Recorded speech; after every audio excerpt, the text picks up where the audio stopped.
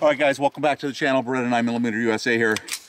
Today we have the Smith & Wesson E-Series engraved pistol that we're bringing out against the Dan Wesson Specialist. That versus video is coming next.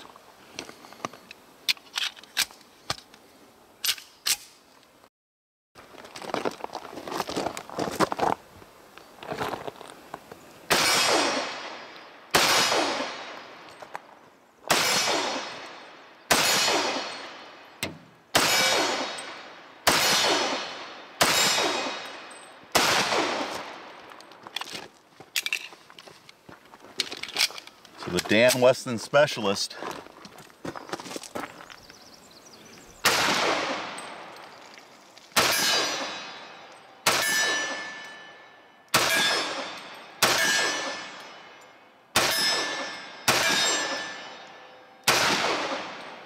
missed your last round. Yeah.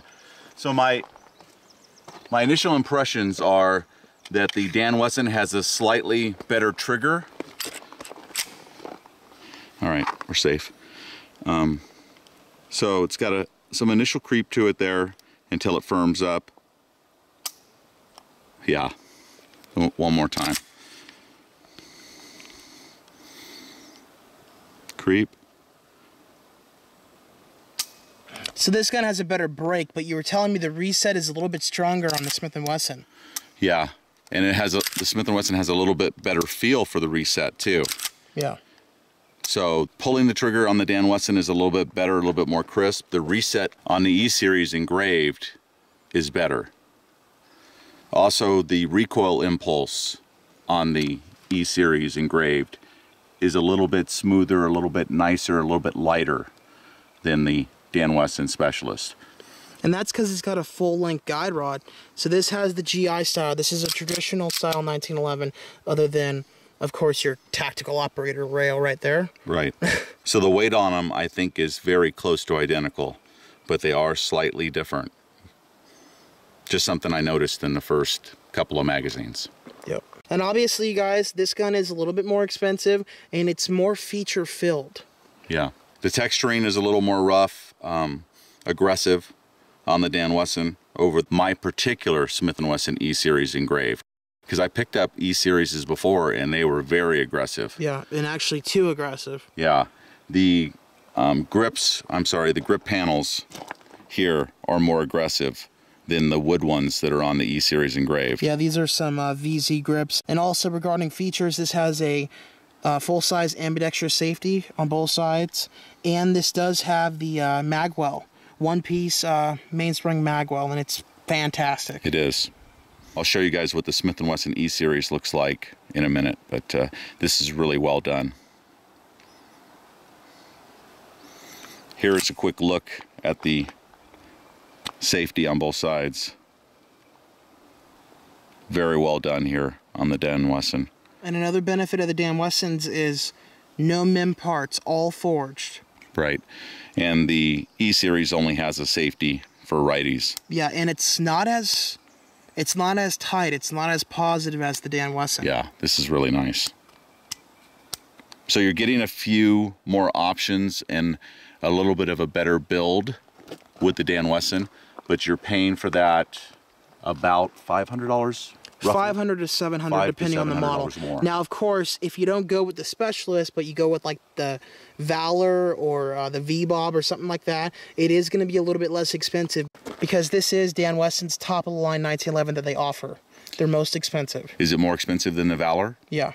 I kind of like to get a Valor maybe next year or the year after just to have one. Yeah. So here is the Smith & Wesson engraved E-Series 1911. Very nice wood grips, pretty nice engraving. Now, something that we haven't covered yet is this is a Series 70 1911. Beretta Sr. and I both thought that Smith & Wesson only made Series 80 1911s like Sig Sauer. That's not true. This 1911 and I think also the Performance Center top-of-the-line 1911 from Smith & Wesson are both Series 70 pistols. This one is for sure. I gotta say, you guys, this is the nicest Smith & Wesson 1911 I've ever seen or held. It's got serrations on the rear of the slide to reduce glare next to the rear sight, and you've also got serrations on the top of the slide to reduce glare, and of course you've got your M&P style fish scale on the front and rear of the slide. Of course, you got your 20 lines or 25 lines per inch check ring on the back strap.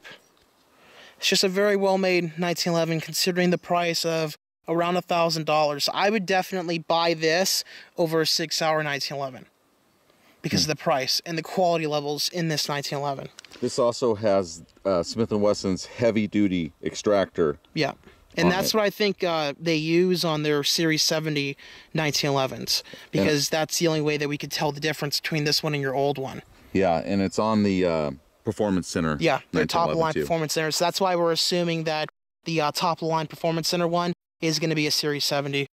Here's the Smith & Wesson 1911 magazine. Let's try this out. First rounds out of this pistol for me.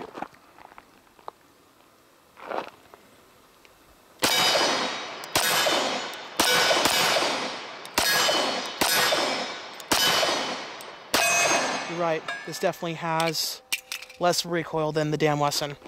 It feels like it just comes right back into the hand.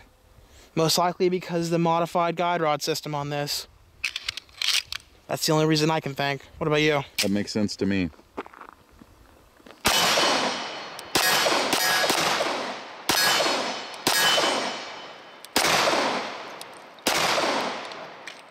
Nailed those two right over the top.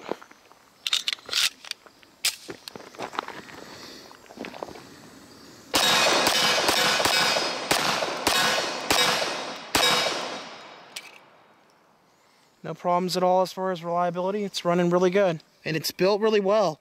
You know, no loose slide tolerances or anything like that. It's as tight as the Dan Wesson Specialist. Barrel is fit pretty well on the slide. Not a whole lot of movement at all compared to your old Smith & Wesson. Right. It's just a very nice 1911. All right, so the Dan Wesson Specialist.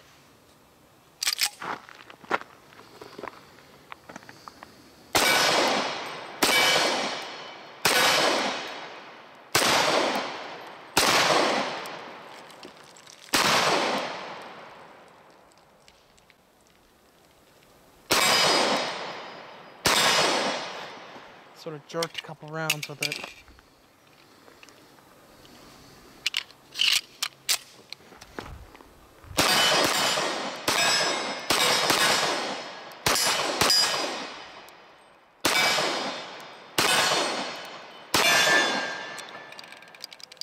That mag didn't want to fall free.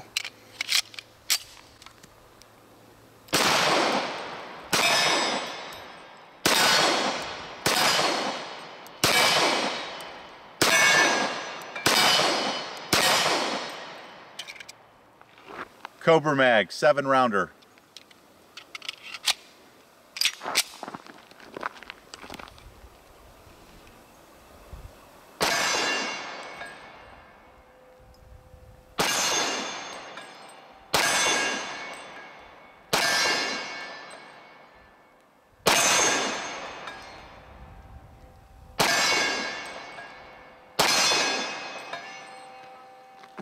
The E-Series engraved. Absolutely gorgeous, guys, to look at. A very accurate 1911 by Smith & Wesson.